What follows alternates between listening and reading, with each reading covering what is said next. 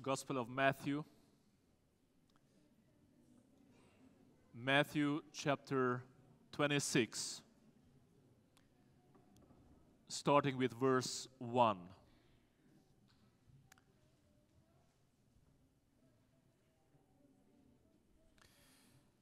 Now, it came to pass,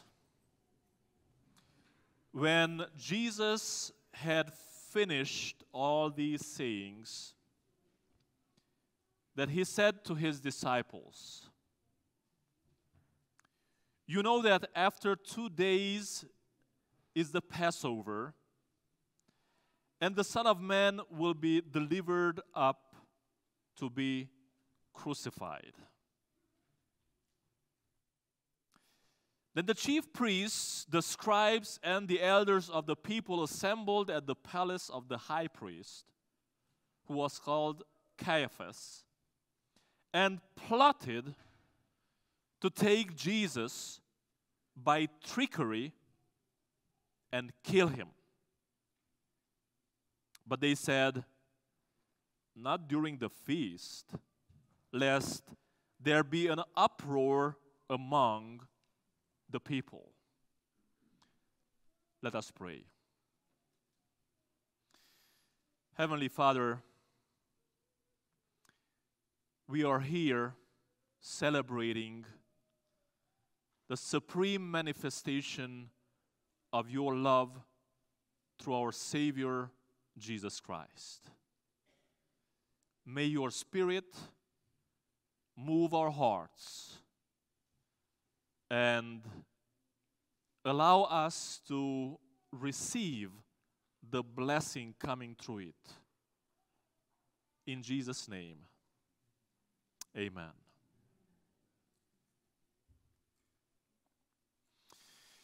My mother-in-law is a very virtuous and devout Christian lady.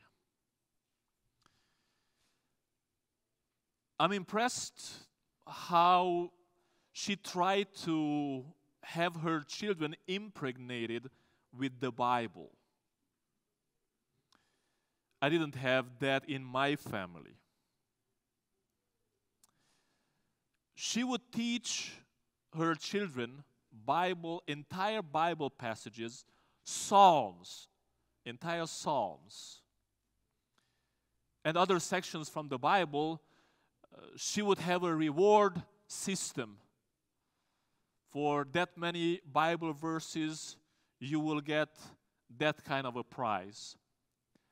And for that many Bible verses, and these were tens and hundreds of Bible verses,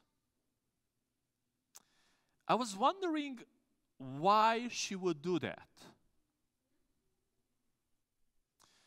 And I remembered that I read it somewhere from Ellen G. White, and I want to quote it to see how she speaks about it. Desire of Ages,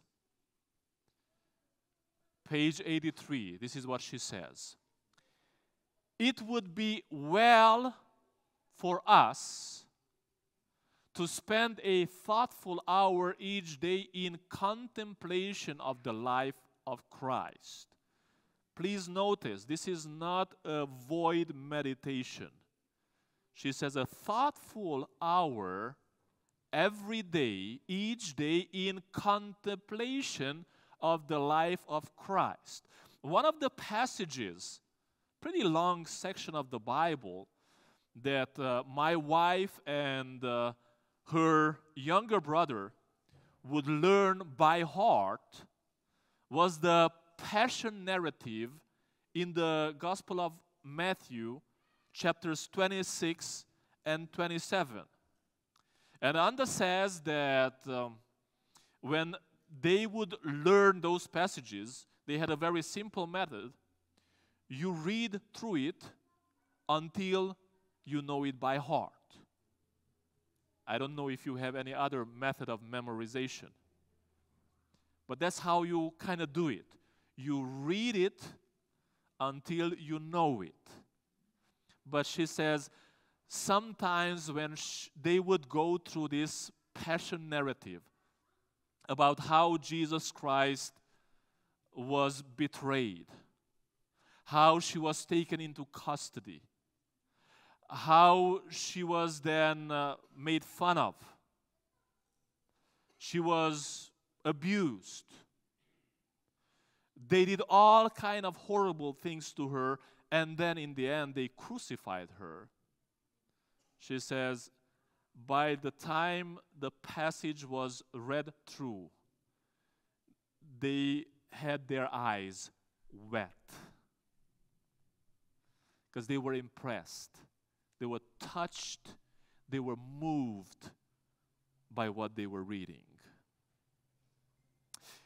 I don't want to debate whether this is the most appropriate passage for children to learn by heart. I think it depends on age as well.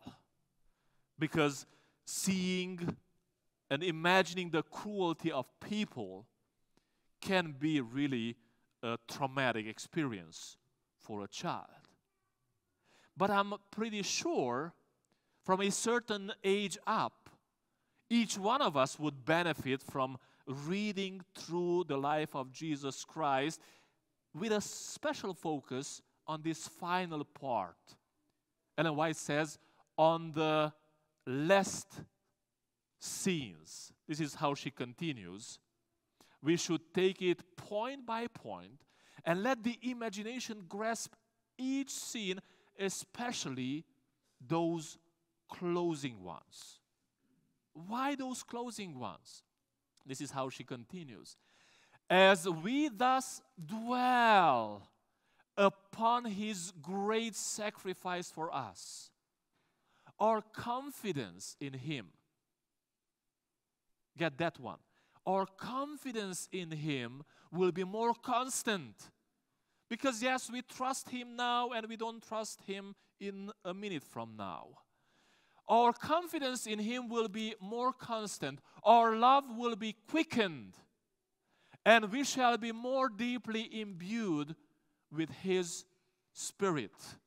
Believe me, there is something about reading through and thoughtfully meditating on the final scenes of Jesus' earthly life. Jesus has been preparing his disciples for these moments. He knew it was not going to be easy for them. And there are 4 announcements. In the Gospel of Matthew, 4 times Jesus announces that he will die. He will be killed. He makes his disciples know what is going to happen. The first announcement in the Gospel of Matthew is Matthew 16, verse 21. This is what he says. From that time, Jesus began to show to his disciples that he must go to Jerusalem, and suffer many things from the elders and chief priests and scribes, and be killed, and be raised the 3rd day. And if you read on, you will see that the disciples were disturbed. They wanted to ask some questions, but they were afraid to even ask questions about this. Then the next announcement is chapter 17, verses 22 and 23. Now, while they were staying in Galilee, remember the previous announcement said that they were going to Jerusalem. They were going to the place of the execution. But they are still there in Galilee.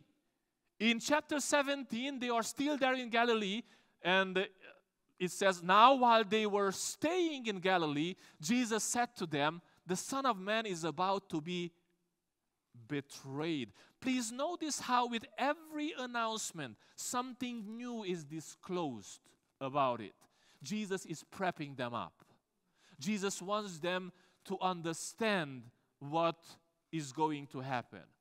The Son of Man is about to be betrayed. This is new. This was not mentioned in the previous announcement. In the hands of man, and they will kill him, and the third day he will be raised up. And they were exceedingly sorrowful. It was heartbreaking for them to hear what Jesus was announcing. But then there's a third announcement in Matthew chapter 20, verses 18 and 19.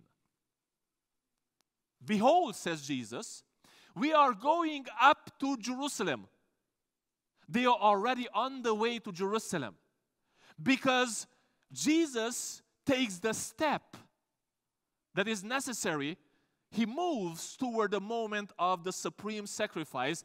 We are going up to Jerusalem, and the Son of Man will be betrayed. We have known about this now. To the chief priests and to the scribes, and they will condemn him to death. Verse 19. And deliver him to the Gentiles. This is new. We didn't know about this up to this point.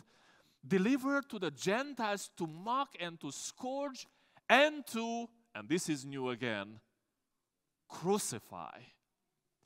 And the third day he will rise again. But then you reach the fourth announcement. And please see how this fourth announcement presents the moment of the supreme sacrifice. Chapter 26, verse 2. You know, Jesus says to his disciples, you know that after 2 days is the Passover, and the Son of Man will be delivered up to be crucified. What Jesus says here, hey guys, it's 2 days away. In 2 days, what I have been announcing to you is going to happen. Only 2 days. We are 2 days apart of the event. And please notice that Jesus reveals more and more about what is going to happen. And as he reveals new and new elements of his sacrifice, he makes steps. He goes in that direction steadily. Nobody can stop him. He goes toward the sacrifice. When is the sacrifice going to happen? What is the event? Passover. Did you all get that moment? We are 2 days away from Passover. Jesus, the sacrifice, the executed, knows when it will happen. Let's see what the executioners do. Verse 3, then the chief priests, the scribes, and the elders of the people assembled at the palace of the high priest, who was called Caiaphas, to do what? Verse 4. What? And plotted to take Jesus by trickery and kill him. I was very curious to see what that trickery really means. And I found all kinds of translations. One of those translations uses a word that was pretty new to me, stealth. Do you know what stealth is? It's an old word. It's probably still used. It was new to me. So I tried to capture the picture, what it means. I think it comes from steal, right? To steal, stealth. What is that? And one of the descriptions I found about the meaning of the word, and it's the exact meaning of the Greek word that is translated by trickery here, is like a hungry cat that is waiting for something to steal and run away. So they were plotting, they were putting their heads together there at the palace of Caiaphas, how to catch Jesus, how to take him in custody in a way that will not disturb the people. Snatch him somehow, abduct him somehow, or just kidnap him, take him out, and disappear with him. That was the plan. The question is, when were they planning to do that? When? They said, not during the feast. When did Jesus say he was going to die, to be killed? Did you see the difference? So the sacrifice tells them, the victim says, hey, I will be killed on the day of the feast or during the feast. The executioners get together and they plan and they say, no. Not on the day of the feast, not on Passover. Why? Lest an uproar will happen because, yes, the city was full of people. Many of the Galileans were there, and Jesus was pretty famous in Galilee. It's very hard to use your trickery method to snatch him away, to just rapture him and hide him somewhere and kill him when he's surrounded by people. So not now, sometime later.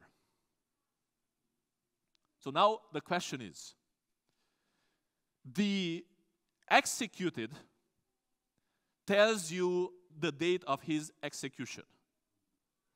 The executioners tell you the date of the execution. Who is right? When was Jesus executed? When the executioners wanted to execute him? Or when he told his disciples he would be executed? So then the question is, what was Jesus actually? Was he a victim or something else? Well, he was not a victim. Had he been a victim, he would not have known exactly the time of his execution. If somebody is a victim, the time of the execution is not known by the victim, it's known by the executioners. But it seems that the executioners made a miscalculation. They wanted to kill him later. And take this one. How can that happen? You want to kill him later, and yet you killed him earlier. Exactly when he said it would happen. Was he a victim? He was a sacrifice. There's a huge difference there. But then there's another element. Have you noticed the difference between the method of death revealed by the executed and the method of death prepared by the executioners? Was Jesus a victim?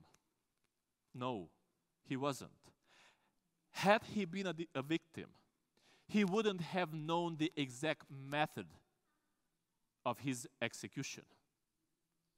Because these people are planning to snatch him and hide him. Is that the method? What they did not know, but the executed did know, there was one more element in the puzzle.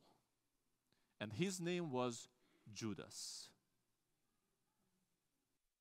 Jesus knew he was going to be betrayed.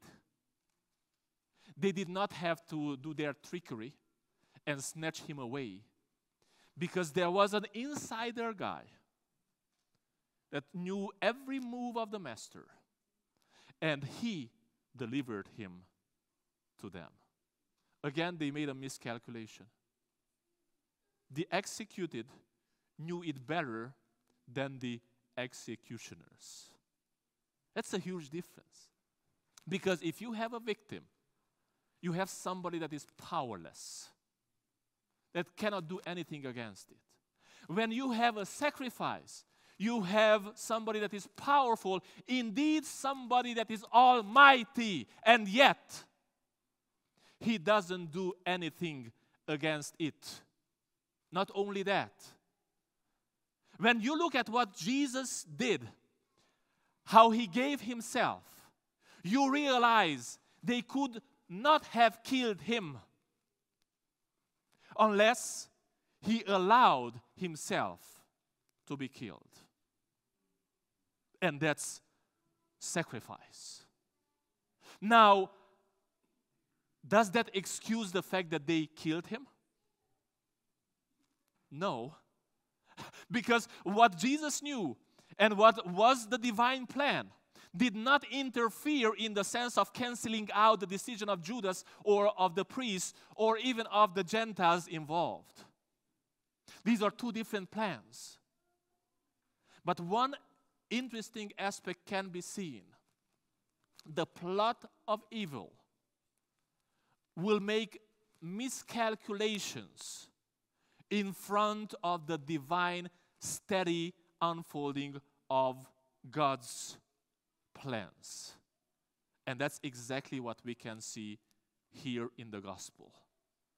They miscalculate because the human beings that are involved in the crucifixion of Jesus Christ, the whole process leading up to it, and the divisive plan behind it, they cannot know their own hearts. Because when Judas appeared and he made an offer, they forgot about their plans.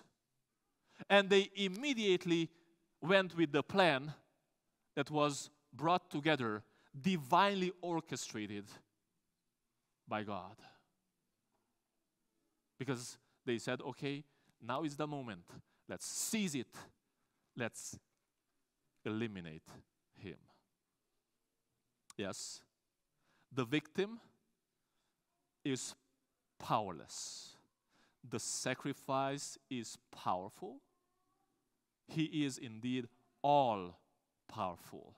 And that is precisely the power of love. The power of love is, I could stop this. I could avoid this. I could run away from this. I could make their plans turn against them.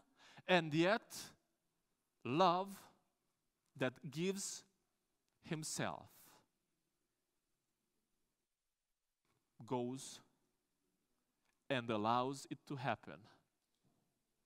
And even unmasks the miscalculations of evil. That's the sacrifice. Was the sacrifice real?